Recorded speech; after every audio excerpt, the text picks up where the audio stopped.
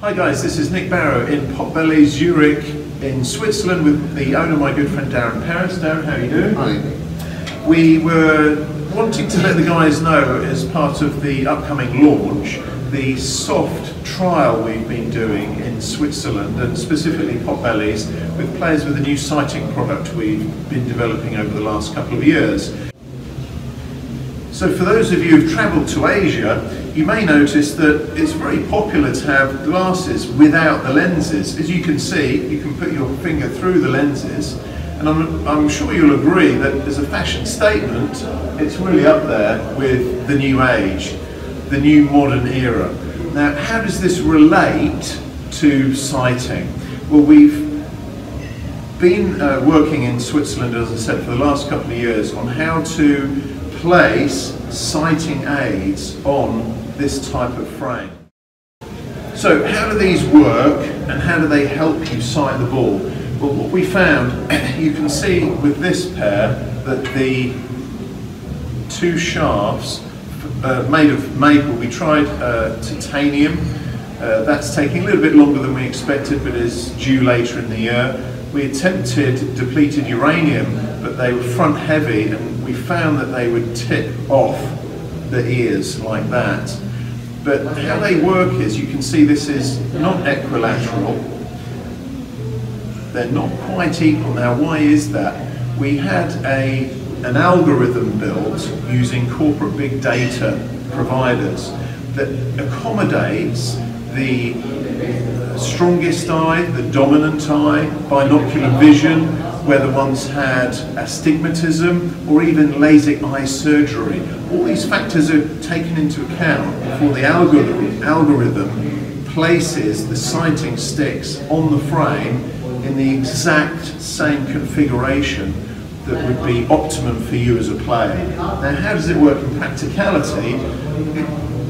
Darren's been trialling this with his players here in his club in Zurich. How it works is lining up the cue ball centrally. If you want to line up to the object ball, beginners need to lift the head up a little bit like so to capture the object ball in the crosshairs. So as you can see, cue ball, object ball, cue ball, object ball. As you can see, the success rate of potting is miraculous. And what did you find, Dan, when you were using it first of all on your own? Well, it was a bit strange, but you slowly build up your confidence. Yeah, so when you talk about confidence, you've had what, 48 maximum, something like that? So how did it benefit you around the balls, perhaps? I tell you, I noticed in the long shots, also the long potting was a lot stronger.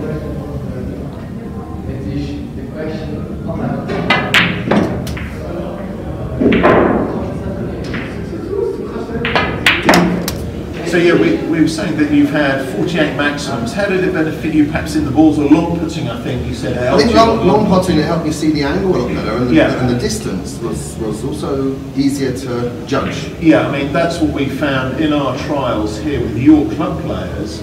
All of a sudden they're lamping in long balls all day long. Yeah, yeah. Absolutely. And what was their reaction when they've been trialling this, knocking in long balls from distance, even on the ball cushion? It's helping them align the shot perfectly using all their aiming characteristics.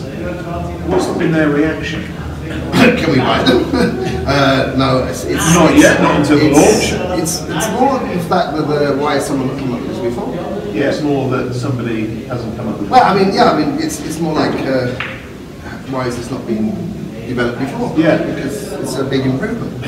I mean, what I found is that in another sphere completely, at one point I was practicing with them and actually went out for a sandwich, didn't realise I'd been wearing them. I remember you telling me that. Yeah. Didn't realise I'd been wearing them, and it's such a conversation starter.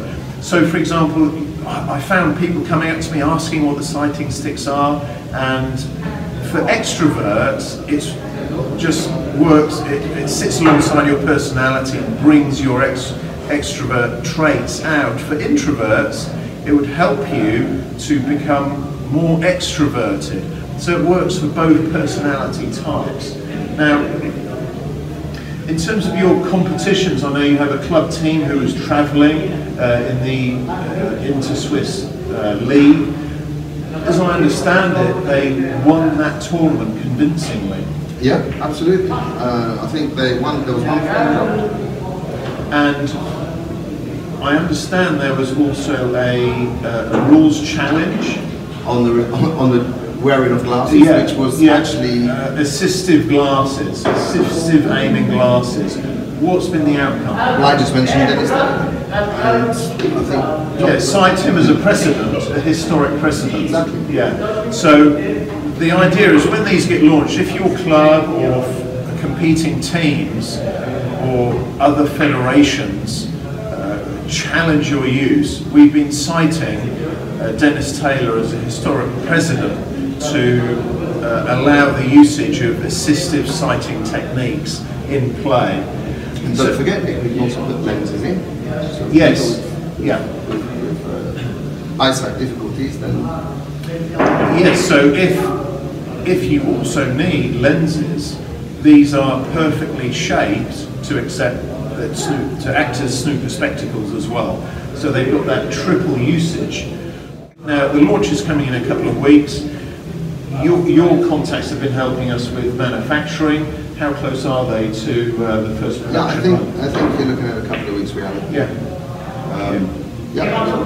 It's all up and running. Yeah. So there we are, Sighting Stix, fusing Asian fashion with Western science. I'd like to say thank you very much to Darren Paris for doing a soft trial here in Switzerland, and I hope we can see these on television sometime soon. Yeah, me too.